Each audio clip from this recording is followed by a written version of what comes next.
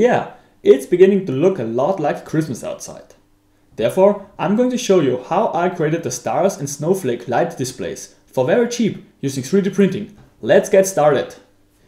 The star displays are nothing new for us. We have been creating them for many years now using bamboo sticks. But the problem with them is that they break easily. And since new bamboo sticks were not available anymore at our local DIY store, only thinner ones that would break even more easily, so we decided to try out something new. So using a little bit of our own design skills, 3D printing and some wiring conduit, we have been able to create a lot more shapes, making them a lot more stable than ever before.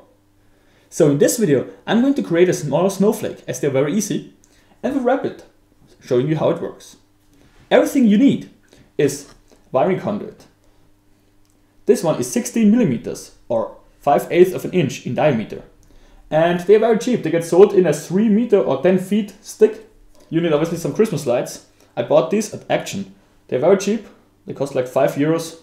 I don't know how long they will last. I hope they will last a little bit at least. A little bit longer than some other cheap ones that are available here.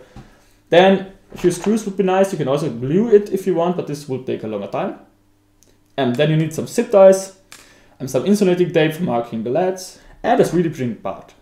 If you want to create a snowflake, the easiest thing to do is to print this part.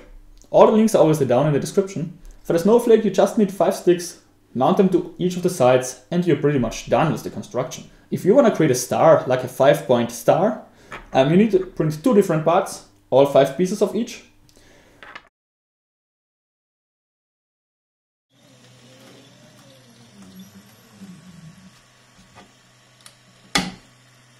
So the first thing we need to do, obviously, is to cut them in size. As mentioned, the snowflake needs 5 sticks. So I created like 30 centimeters or about 1 foot long parts each. So with a 3 meter stick, you can create 2 snowflakes. And the thing we have to do now is just... Alright, you might have noticed that there are some slots on the outside. They make wrapping the lights very easy so that they don't get loose at the edge. So now we just need to make sure that they hold like this. You have 2 possibilities. Either just add some glue, and we prefer actually screwing as it's a lot easier and won't make a lot of mess. So I will just show it very quickly. But before we get the screws, we need to drill some holes.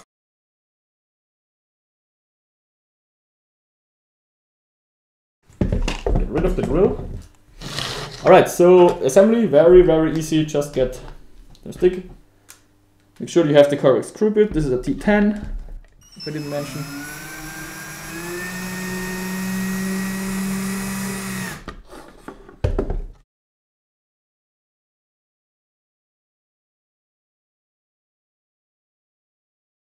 Alright, and this finalizes the assembly of the snowflake. Now we can wrap the lights. So I prefer having the lights spread out equally. So with 5 sides and 100 lights, it's obviously not hard of a math of finding out that you need 20 lights a side. Alright, we said we need 20 lights per side. So what I'm going to do, and this is also a trick I can give you, is like counting 20 lights before. 1, 2, 3, 4, 5, 19, 20, there we go. 20 lights. And now just take a stripe of insulating tape and just mark it here. It's a good idea of fixing the first one using a zip tie.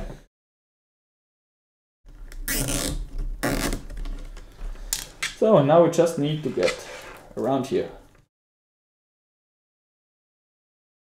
Here's the trick with the slot. You just take the cable through the slot, so you need to make sure it's deep enough. And then wrap it the other way around so it's holding onto itself. And now we'll finish with the first side. There we go.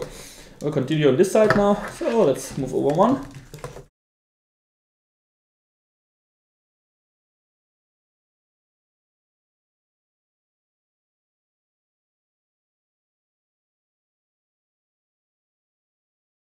Now at the end, make sure that it's still tensioned and won't lose. Add another zip tie. And there we go already. It's awesome. Alright, that's it. It's already finished. Looking quite good. It's one of my best I created so far. Yeah, this is what it looks like. Now I'm going to get it onto a tree.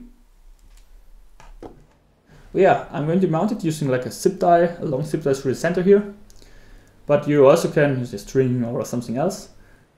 Yeah, that's it for the first episode of Practical 3D Printing. I hope that you liked it.